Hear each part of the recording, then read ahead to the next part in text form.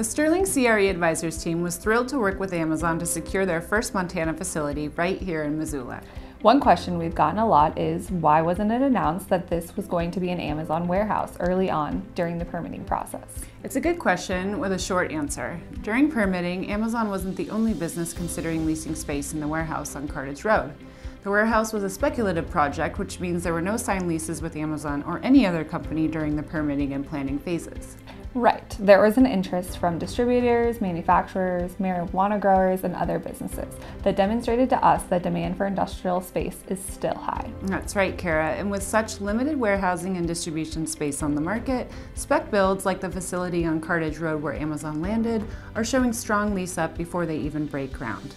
And ultimately, instead of few tenants leasing individual space at the speculative industrial building in Missoula, Amazon elected to lease the entire facility.